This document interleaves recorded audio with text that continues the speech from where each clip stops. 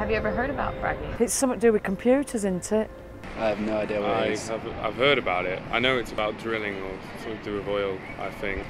Something to do And with something that. with water Something as well, I something think. drilling, or I feel like it's something going into something else. I think it's when there's drilling and it like cracks up the land, but I'm not sure what the purpose of the drilling is. My mum's always talking about it. She's really angry about it. It's one of the things that really upsets her. I'll tell you one reason why I know about it. It's because they're fracking the area where my dad used to live, basically under where he played as a kid. So it's quite emotional. Unless you look into it, you just hear what they put on TV, and a lot of the concerns that people have are financial at the moment, and no one's really talked about the fracking and the environmental issues. Most people are not very well informed about it.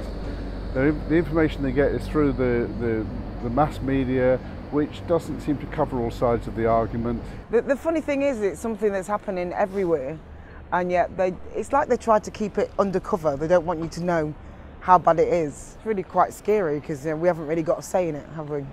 It's just going to happen. You know what I'm getting it mixed up with? Hacking on a computer, isn't it? That's what I'm getting mixed up with.